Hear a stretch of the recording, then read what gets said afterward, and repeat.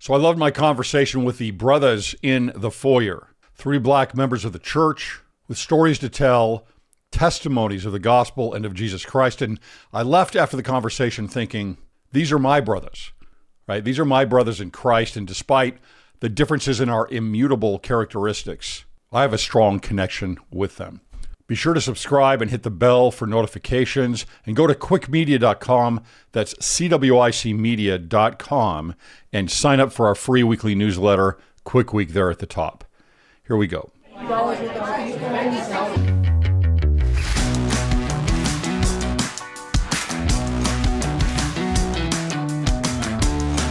right, welcome to Cwic Show. My name is Greg Matsen, and I am your host. In this episode, we've brought on the Brothaz in the Foyer, however you want to pronounce it. Andrew, Will, and Isaiah. Welcome, guys. Thanks for having us. Thanks for having us. You guys have got a new podcast, new YouTube channel. I want to go over that a little bit. Brothaz in the Foyer. Tell me about how that started and what you guys are trying to accomplish. Andrew, you want to start us off? Yeah, sure. I'll go ahead. Brothaz in the Foyer was something that commenced when we were at the Draper Temple. We were sitting in the parking lot and discussing about our experience in the temple.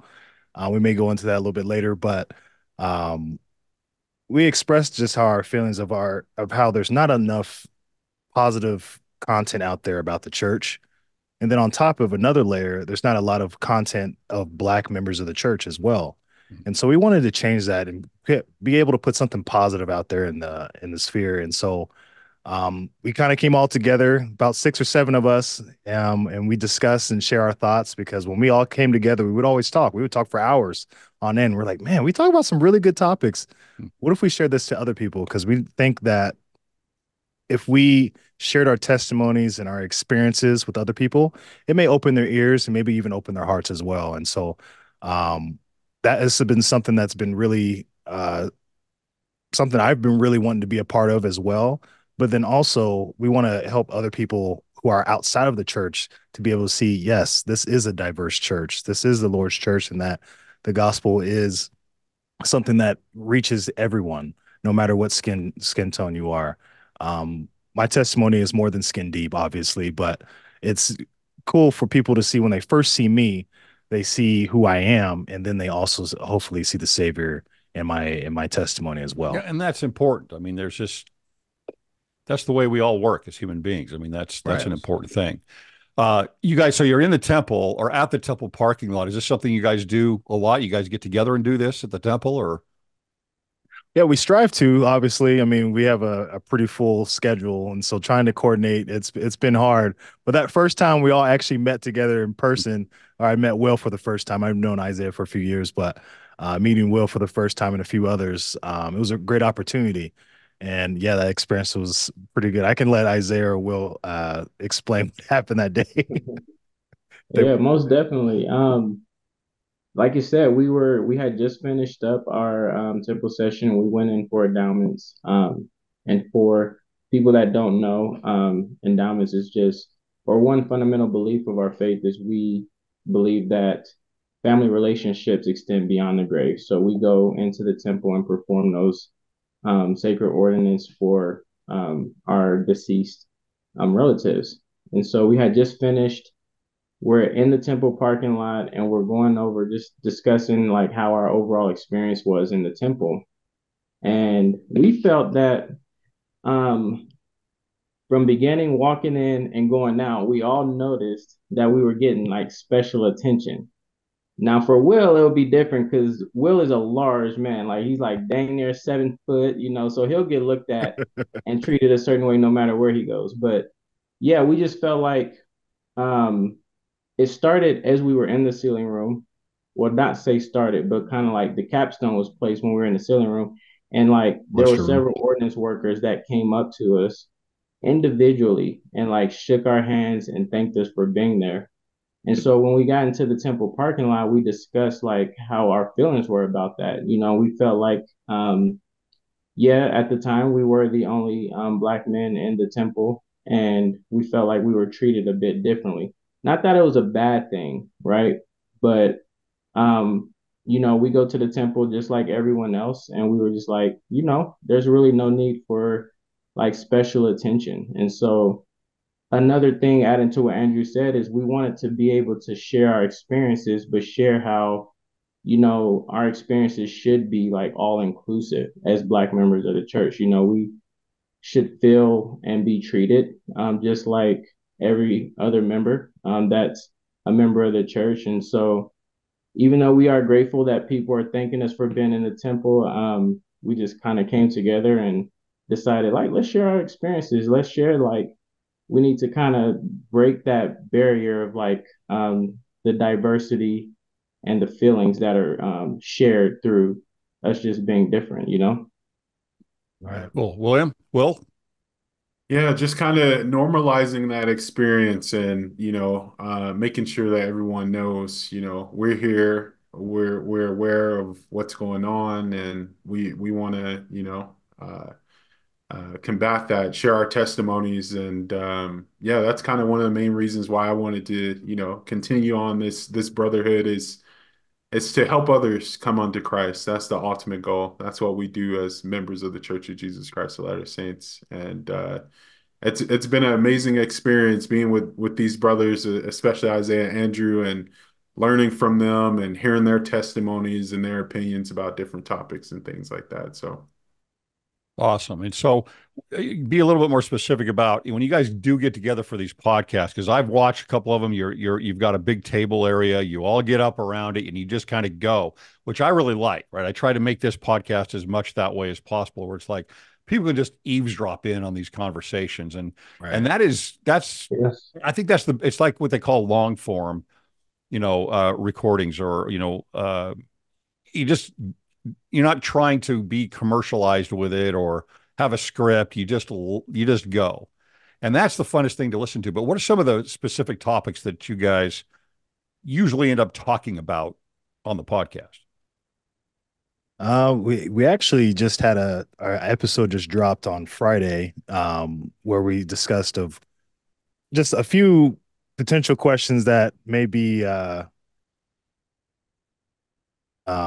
can you be active and not go to church? Or also, why are people taking a break from the church? We all know people who've left the gospel or just left the church and who don't feel that they belong there anymore.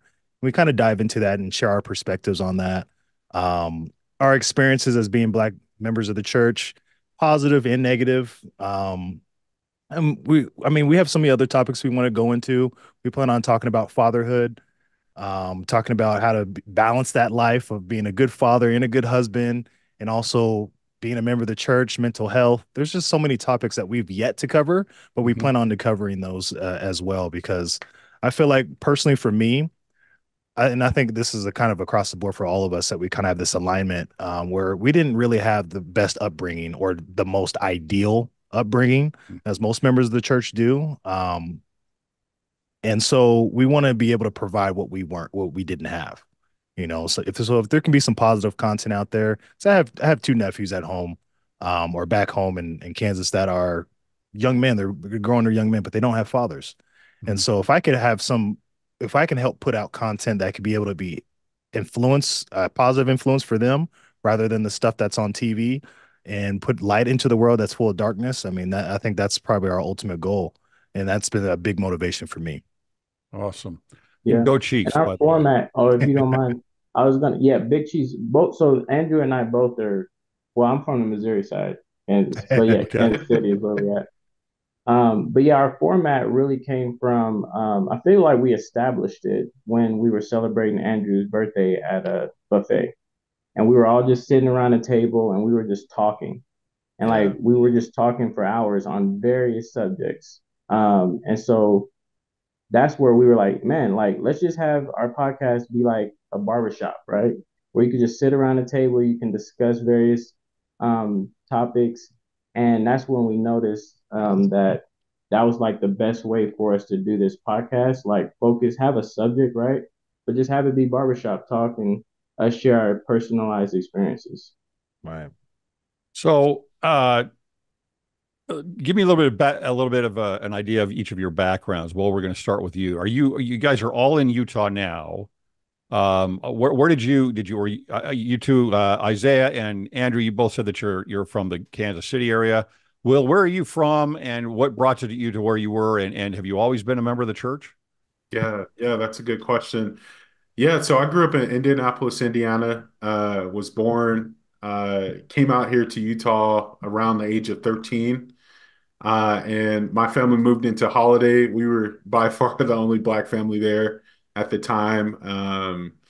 And kind of what brought us out here to Utah was my mom was a traveling nurse at the time, and she was looking for a better opportunity. And my older siblings, were already out here, so they kind of tested it out a little bit for us, and had nothing but great things to say about Salt Lake City, Utah. But currently, I reside in Lehi, Utah, right now, and that's kind of where I'm at right now. And I have a wife and two children. So. Awesome. But and you were always a member of the church, you said? Oh yeah. So I've been a member. I was baptized when I was 8 by my older brother. My mom is actually the my mom and dad. I had the opportunity to baptize my dad. But my mom joined back in 1997, and Okay.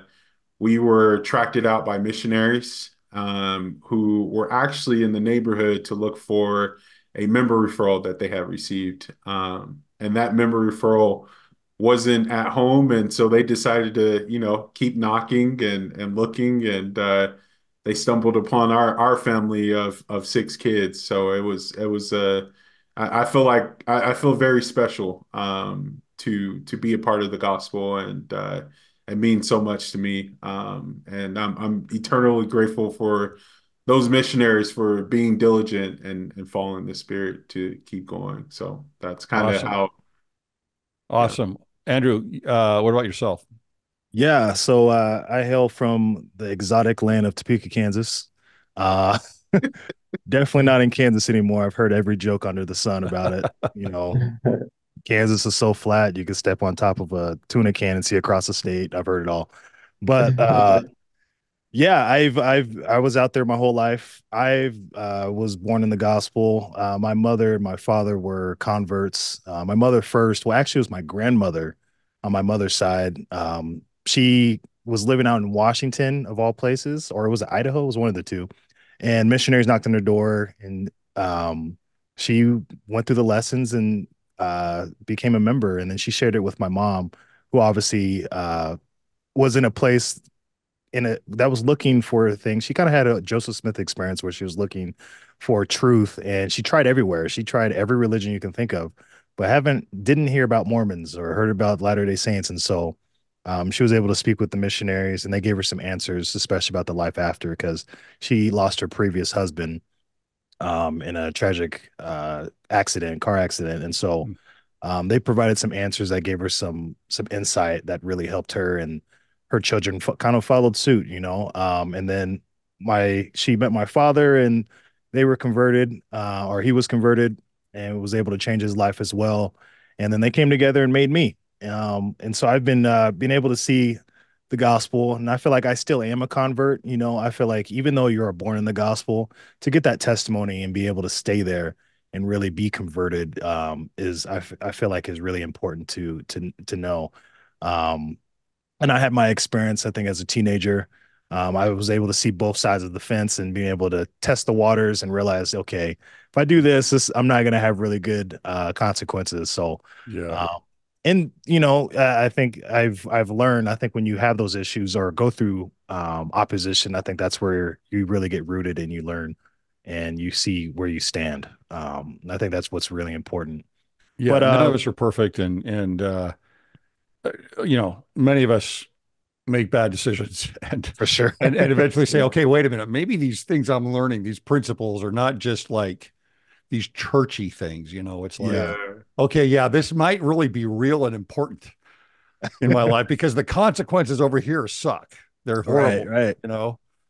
It's So sad, but so many people go through it so much, and they never take a step back and like, okay, am I going to go through this every single time and go through that infinite cycle? But um, really it's just trying to be a chain breaker. And, I was the first person in my family to serve a mission. Um, first family member to have kids without outside of marriage. It's just a lot of kind of pioneer things. I think these brothers here also are pioneers in their own way as well. But yeah, and so I was living in Kansas for about 20 odd years, 23, 24 years, and I moved out to Utah because that environment was just negative, and I wanted to be somewhere where I can be able to thrive and just be around some more positive influences. Obviously, there's issues wherever you go, wherever state you go, you can't run from it. Mm-hmm. But it was a little bit easier for me to be around some people that were more like-minded, also mission companions and friends that were on the same path as me. And so I met my wife. We've been married for 8 years now. I have three. I'm a father of three. Well, technically one, but I have twins on the way. Awesome.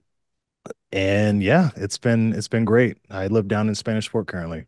Well, life's going to be even busier for you here shortly then. Oh yeah. Ugh. I'm So, still trying to wrap my brain around it.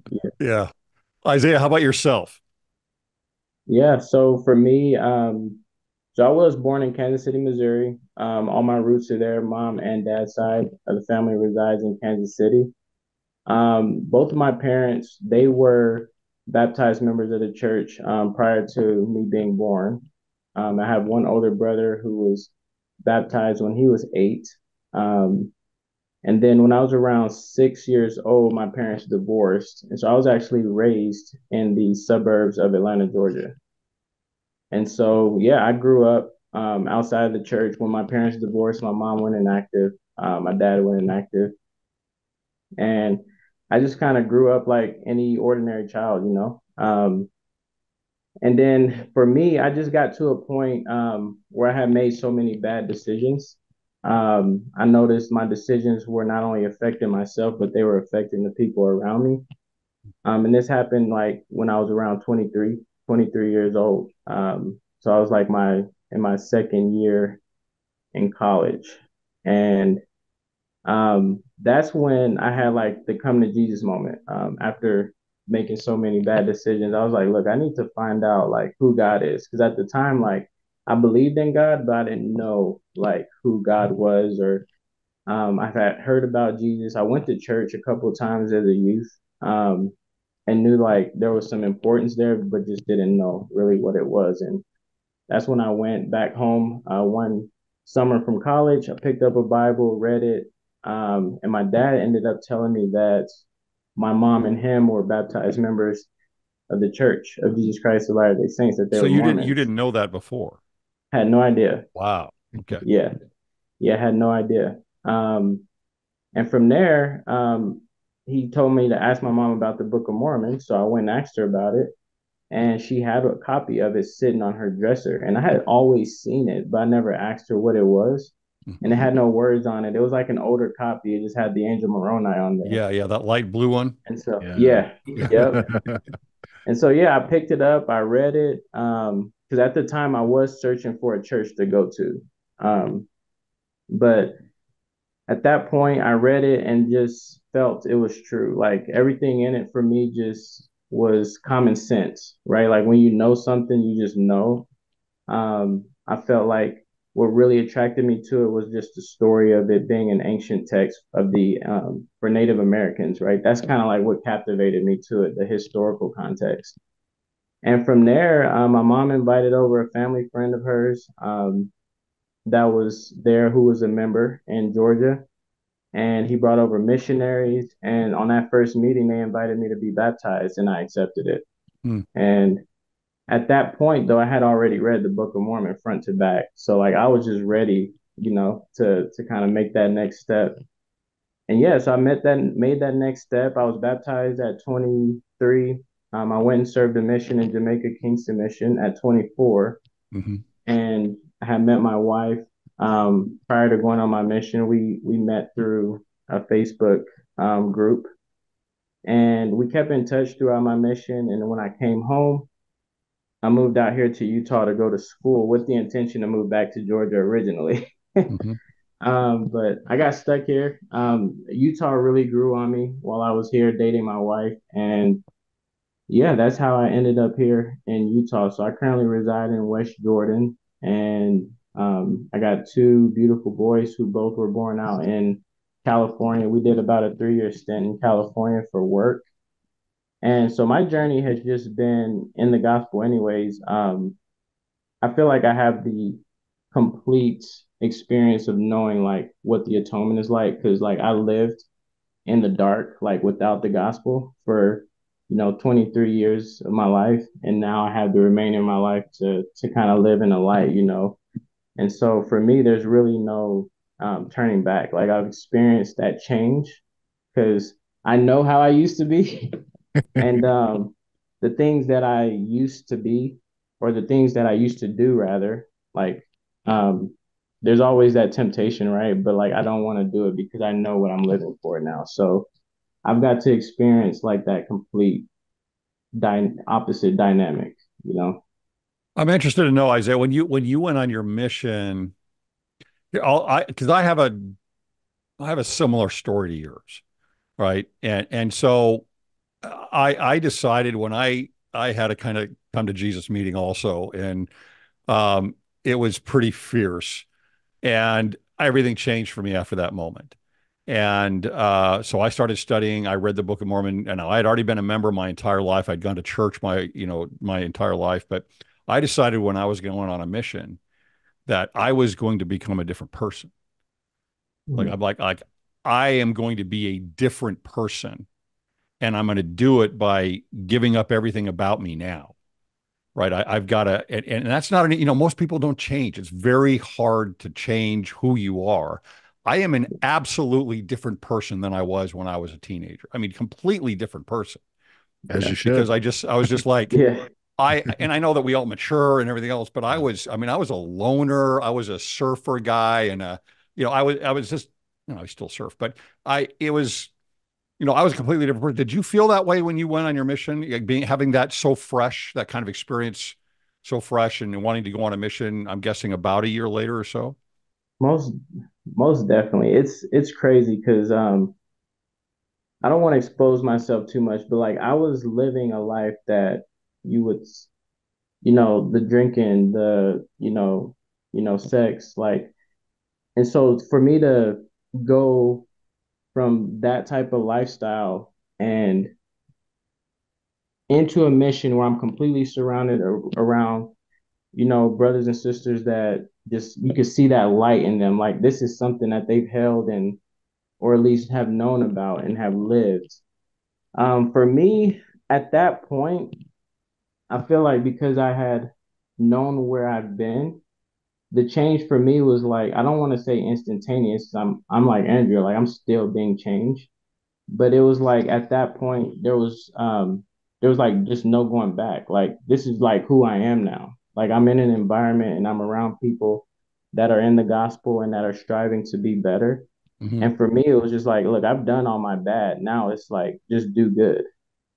So like my mission was okay, now I'm doing good. Now I can help others. I can share my journey and my story about how I was, into these type of things and activities, and how now I don't even want to do it anymore because, the Savior has truly. I've experienced that power. Like you just mentioned, it's so hard to change, but like it's easier to change when we invite the Savior in, and He literally gives us that change of heart. Like that change of heart is very, very literal, Right. and that's like the one thing that I experienced like in my mission and a little bit prior to my mission that just yeah helped me really conform to where I needed to what I needed to do, going forward. Yeah. Uh, Andrew, you were on a mission, right? Yeah. Okay. Did you feel at all when you left on your mission? Did you have any feeling of a like an imposter syndrome kind of at all? Or were you like, this is where I'm supposed to be. I'm completely ready. And, I'm not out of place here. I felt a little out of place at first. I mean, I was ready. I was both feet in, but I was like, I don't think most of these people around me have been who I've been behind me. Yeah. Right. Oh yeah. Yeah. I had to have the thing was before I went on my mission, like my mom sat down with me and she's like, you need to have a testimony of it. It seems like most majority of missionaries go out without a testimony. They actually find it on their mission. Mhm. But I personally am just a person. I don't want to sell something or market for anything or do anything if I don't believe in the product or whatever I'm selling or sharing with someone unless I'm 100% behind it. And so I had to have my own moment of praying and seeking and knocking about the scriptures, about the Book of Mormon, about all the things with church history. And I had to get on my knees and I had to ask because I wasn't going to go out and spend 2 years of my life for something I didn't believe in. I was not going to do that. My mom didn't want me to do that either. And so she's like, Andrew, you really need to get on your knees and pray. And my mom has instilled so many great things in me, just for her always bugging me to pray about things and always pay my tithe. But yeah, when I went out on my mission, I felt like I understood the gospel to an extent. I was definitely just a little infant and just milk, just that's all I could digest at the time. But as I was going through my mission, I grew and I understood, and my understanding of the gospel deepened, and it became a huge anchor and a pivot point for me as well for my life. I've seen so many miracles and so many different things that help me now, years later, that I can always rely on because I'm like, man, whenever my faith is tested, I'm like, I saw this. I experienced this. I Yeah. seen these people's lives literally change before my eyes. How can this not be true? You Mhm. know? But to answer your question, to be an imposter, I don't feel like I was that. Um, but I definitely, when I was sitting in the MTC, laying on my bunk bed, looking up at the ceiling, I was like, am I really about to go do this? I don't know if I can do this. But something within me was keeping me going and staying there. And I think that was those rich experiences. I mean, I had so many tender mercies. I could go on for hours about the things I saw and the little tidbit things that my father in heaven provided for me to keep me going when days were tough. And yeah, we haven't done an episode on that yet, but I hope we can go We in need depth to.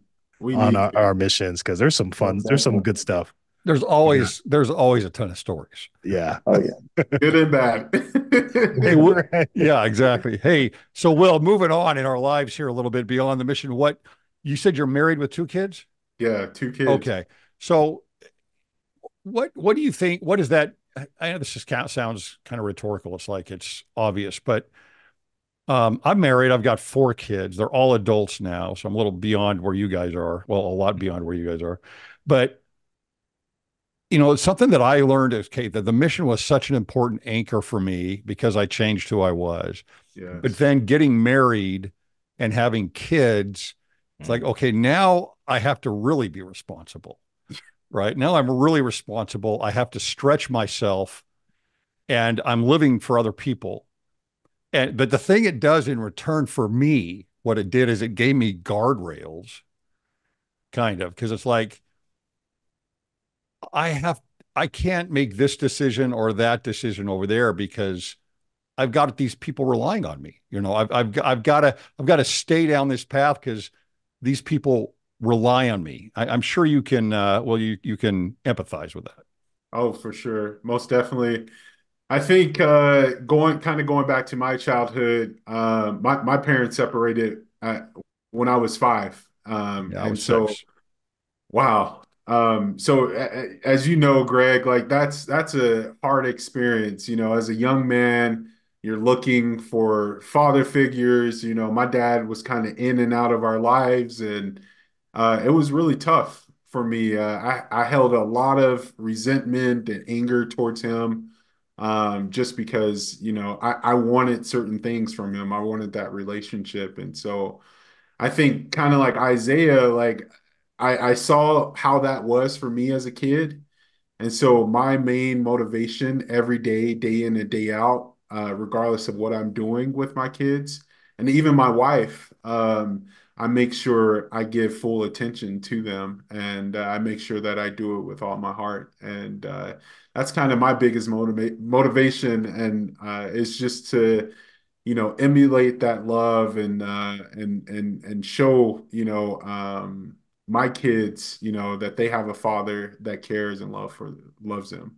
Yeah. And I think through that whole entire experience, going so long without a father, there were definitely young man leaders and people that, stepped up, like my older brother, and people like him. But most importantly, gaining that connection with our Father in heaven. I realized Heavenly Father was my father, and that really changed my whole entire perspective on life and the way I did things. So It's amazing how the gospel blesses everyone. It's just changes everybody. Isaiah, so let's get to the next subject here, being Black and a member of the church, right? So I don't, sometimes I feel, and we talked about this before we got started, I kind of feel like, are we post-racial yet, in a sense, right? Is it like, do we even talk about this? But I'm sure this is something that you guys talk about, because you have a different experience still than most members of the church do. Where are we at, do you feel? I mean, we can go back to 1978. What are we, 30, 45, 46 years later here? And most of you have got similar experiences, or the people, the guys, the gals that are your age have got probably somewhat of a similar example of, if your parents were members, they were probably converts. Yeah. Right. And then you guys are kind of the first ones to come through, and maybe you were young when you were converted, or you've been in the church your whole life. So there's that's different. But I think sometimes, because I've thought about this a lot,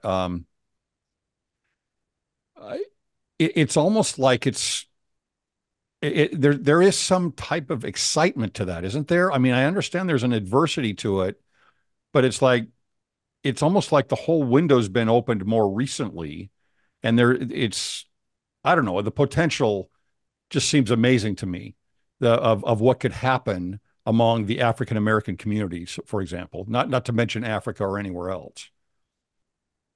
Yeah. Yeah. I'll be completely honest. My experience as a Black man in the church so far, pertaining to members, I personally, in the I've been a member, 10 years now, 2014, 13, just a little over 11 years. I have had no negative experiences with members so far. My experiences have been more so with Black people in my community, like um, trying to help them understand, or struggling with them, like family members and other friends that I have that are Black, and helping them understand that, look, this is an international church, and the reason I feel like it's so emphasized here in America is because, yes, in America, we are the minority, and you don't just see us as members in the church as much as we do Caucasians, or say Latinos. And so my struggle has just been, helping others in our community see, like, look, this is an all inclusive faith. And yes, there has been some dirt in the history of the church. And so, without focusing too much on that, because man is imperfect, right? And if you go through any faith, there's going to be dirt in every faith, right? And so, when it comes to us, I just try my best to help people focus on that relationship with the Savior, which is like what we all should be striving for, right? The truth is in the doctrine. The truth is knowing that Jesus Christ is the Savior. The truth is not in, Blacks not being able to hold the priesthood for a certain period of time, or Blacks being treated a certain way. Let me not say Blacks, Black people in that way. come on, Isaiah, Get your man. vernacular right. Come on. Right, let me get my vernacular right. They try to change it to Our, race in the priesthood now. yes, That's race in the Oh, yeah. priesthood, right? Race in the priesthood has and is still a big thing for people in our community. And so I would want them to know that it is an all inclusive faith. And if we can just get past what happened in the past and focus on the Savior, then they'll see and feel the things that me, Andrew, Will, and all of our other brothers in our podcast feel and see and experience. And it's great. Yeah. Andrew, how about you? What's your perspective on things? Where are we at now at this point in those types of relationships and moving forward? Right. So honestly, this topic has a lot of personal connection for me, at least. I'm from Topeka, Kansas, and there's really nothing special out there, but just a Supreme Court case that happened like back in 1954, Brown versus Board of Hmm. Education, and that's my family. Linda Brown is my grandmother, Oh, wow. and so understanding about segregation and race relations and how that issues came up. I have living family members who experienced that firsthand, but personally, I have never experienced that. But I think I always had an eye for it, naturally looking for that. And I found that my mindset became more of a victim than a victor. And I was always focusing on are people looking at me wrong, or are they out to get me? Mm. Because I think that was kind of ingrained in me from a young age, from the things that I saw my parents experience, or my great grandmother or my grandmother did.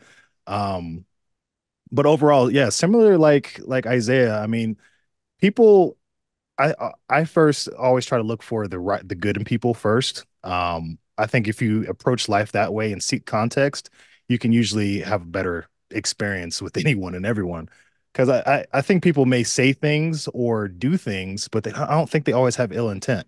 I think they sometimes say things out of ignorance, Hmm. or they're just genuinely curious and want to know and want to ask. But if we don't give them a safe space to be able to ask that, there's no progress that can be able to be done. But in my experience, I mean, yeah, I think all three of us, we've all grew up in the church, and we were like the only black family in the whole ward or even the whole stake. And Hmm. so we always knew eyes were on us. But everyone who I've always interacted with, they've always treated me just the same. There's never been really a stark difference between you're black, I'm white, I'm going to treat you different. No, it's just like we're brothers and sisters in Christ, and we're Heavenly Father's children. If you see me for who I am on the inside, the outside takes care of itself, you know. And so I think as a whole, the church has been making a lot of leaps and bounds with like race relations. I feel like with the NAACP and meeting and all these things like that, just to show that the church is diverse. And but overall, I believe things have been, I think, better, or they've tried to make more things more inclusive or more prevalent in the forefront, so people can see that, because people believe the church isn't diverse. But I mean, all three of us, we're still standing here. We're faithful members. We serve in the gospel or serve in the church. If we can overcome the things that happened in the past, I'm pretty sure you can be able to do it too. It's not impossible. And our Yeah, and it's faith is deeper certainly, than the skin. yeah, and of course, all the growth areas of the church in the world are non-white. I mean, it's all Latin Yeah. America, Africa, and the Yeah. Philippines. Brazil's growing up, blowing up, man. Yeah, It's crazy.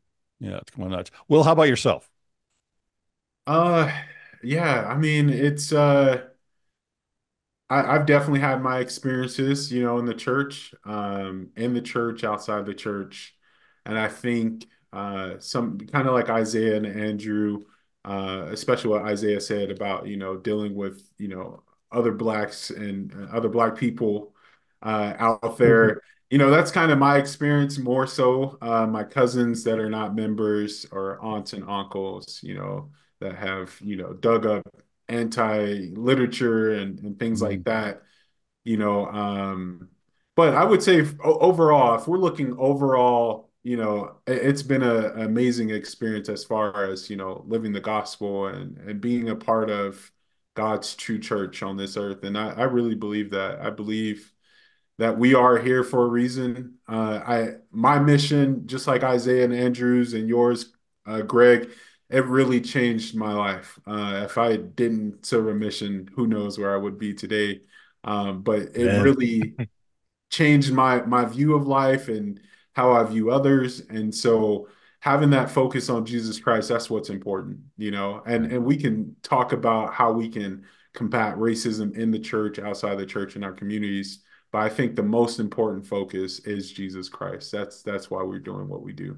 Well, I really like when was it, 2 years ago, I think now, maybe, President Nelson went over a talk in I think it was a YSA talk. And he was talking about what I call it President Nelson's identity hierarchy. oh yeah, how you Mm. identify yourself. Yeah, Yeah. And he yeah. goes over those three, right? It's like, okay, I'm a child of God, number one. I am a child of the covenant, number two, and number three, I'm a disciple of Christ. And he's like, everything else is down below.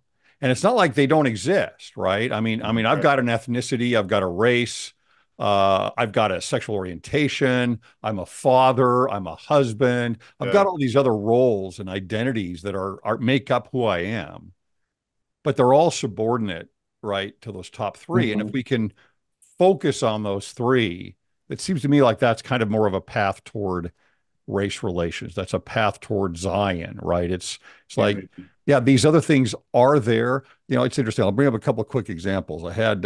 They're both from South Africa because I've got friends over there. And I was talking to this really, really sharp girl, a member of the church. She's a returned missionary. And so I started talking about being colorblind, right? As compared, kind of like more of the Martin Luther King approach of, it's about the color or the character, not the color of my skin, color and my kids' character and hopefully my kids will be able to get along with your kids, but character, not color skin. On the other side is there seems to be a real push to divide based on skin color. Mm. And she said, well, and I asked her that. I said, because she's got a different experience there in South Africa than we have here. She's like, would you profess like color blindness? And she says, up to a certain point, right? Because there is a history that she has there. There is persecution that she experienced. There is an identity to her that is wrapped up in that. Yeah. Right. And where she comes from and everything else. It's like, okay, so no, I do, but only to a certain point. Right. What I look at complete color blindness. So I thought that was, I mean, what are your thoughts on that? I personally, I feel that there's so many things that we identify as of that whole list of your sharing. But I feel like if we fully understand of who we are and whose we are, identifying, yes, I am a child of God, everything, yeah, it takes care of itself. I think it's so important for us to not divide ourselves, but like how they say this place is a melting pot, but I kind of like to look at it as a salad. Everybody is their own individual thing, but when they come together, they complement each other. You Yeah. can see their colors, you can see the textures, the taste, and it tastes really good. They all complement each other. And I think that when we do see each other, that yeah, we're brothers and sisters. That happens to be a black man, a black member of the church in the temple. But in the end, I'm just seeing you for who you are, a son or daughter of God. And I think Yeah. that's the most important. I like that a lot. I think, well, again, and it's like marriage, right? I mean, I don't want my wife to be exactly like me. I want her to be different. And like that crucial relationship that's there in marriage is like it's two people that are very different. And part of the beauty of that, because there is a beauty to it, is Yeah. crossing those bridges between each other and learning from each other and complimenting each other. And so that's certainly part of it. Isaiah, what are your thoughts on that? Yeah, I actually want to just move off what you just mentioned as far as like learning from each other. Because for me, in every reaction that I have with someone of the opposite race, um, I I interact with them and I go into our interactions as a blank piece of paper, right? And I accept them for who they are, I see them for who they are, and I can only then react to how they would react to me. And so I have had one experience, and it's how I choose to deal with any other negative experience I have when it comes to race with another individual. But for instance, if I'm interacting or having to communicate with a certain person and the issue of my race, because I'm in a position where I'm talking with multiple people um, multiple times a day, with the career that I'm in. And so for me, I have to have like an unbiased, when I go into my interactions. And so as I do approach it and I do have, let's say, a negative experience or communication with someone, and it's in regards to my race, I take it as a learning opportunity and or a teaching moment for that person, depending on how ignorant they want to be. So it's like, why would you say that? Like, what is there something I said or did that would make you say something like so ignorant? Not get offended right away, not Mhm. rash out at them, but just really take it as a teaching moment to help them see, like, look, we should be seeing each other the same. Like, why do you have a certain prejudice in your heart, about me or about the way I look? Like what will cause you to react that way? To really help that person look inwardly, about why they're reacting that way. So, like you said, Greg, I feel like we should take moments, and it could be hard because I know, like I know Will have shared some experience he's had that were pretty rough experience when it comes to racism, and so for me, I haven't had that experience, so I feel like I'm a little bit more patient when it comes to dealing with people that are ignorant in that aspect.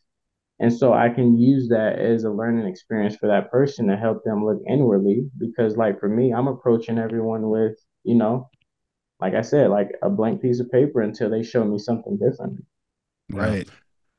Uh, Andrew, were you going to say something? Sorry, I was Isaiah, we're same thing, man. Like I think it's so important to approach people that same way because it's that golden rule, treat others how you want to be treated. I'm like, if I don't want someone to judge me instantly because they just look at me because of some experience, I shouldn't do the same. I should take my time and say, okay, why are you reacting this way? Or is there anything I can to help you understand on a deeper level? I mean, that honestly, when I was on my mission, that was like a full 2 years. All my companions were white and they always asked me questions. They couldn't feel safe to ask anyone else, but I gave them that space so that they can learn.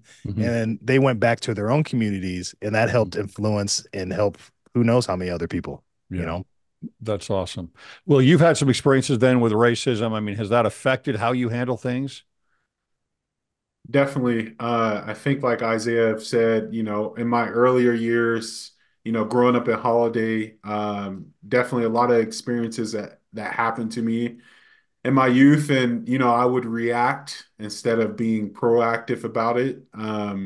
So now I'm being an adult, I handle things a little bit more differently. So like with Isaiah saying, being a little bit more patient and telling myself like, okay, they haven't experienced certain things that I've experienced, and and being okay and walking away instead of getting upset or being angry. And I think, having that foundation, knowing who you truly are, changes your whole perspective. Yeah. And going to the You're on solid temple, ground.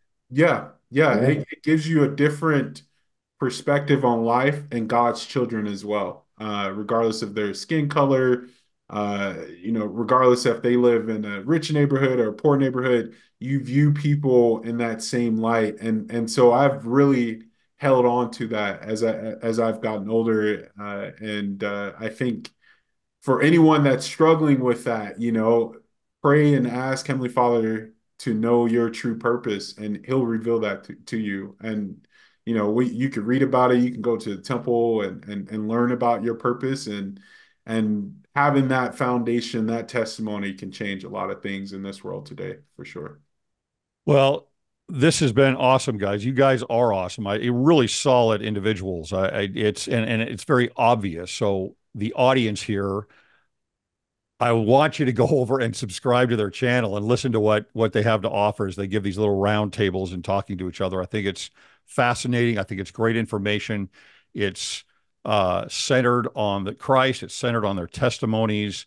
It's very positive. And Andrew, why don't you take it home for us here? Where can everybody find your YouTube channel? And I don't know if you had a podcast as well on that, or yeah, we have video podcasts in a similar fashion like this, and also we have a little studio that we're trying to get more consistently in person, having us all there.